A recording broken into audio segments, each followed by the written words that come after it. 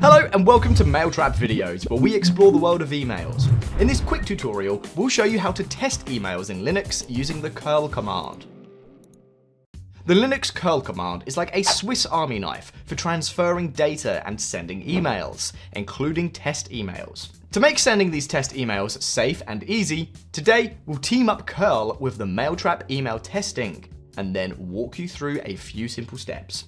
But before we start, make sure you click that subscribe button and turn on notifications for more email related content. Our first task in testing emails in Linux will be to create a Mailtrap account. Creating an account will allow us to access the features and code snippets provided by Mailtrap Email Testing, a tool for inspecting and debugging emails in staging, dev, and QA environments before sending them to recipients. So head over to mailtrap.io and click the last button in the upper right corner. Then choose the registration method, fill in the necessary fields, and complete the account registration process by clicking the sign up button. With your account ready, navigate to email testing and then my inbox.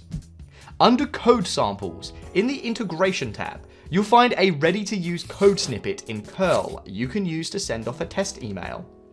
Copy the snippet, paste it into your Linux terminal, and run the code. Then go back into your Mailtrap account and check your virtual inbox for the test email. Now you can use all the available email testing features to analyze the email's HTML, CSS, spam score, and more. Would you look at that? Safe email testing in Linux, done before you know it.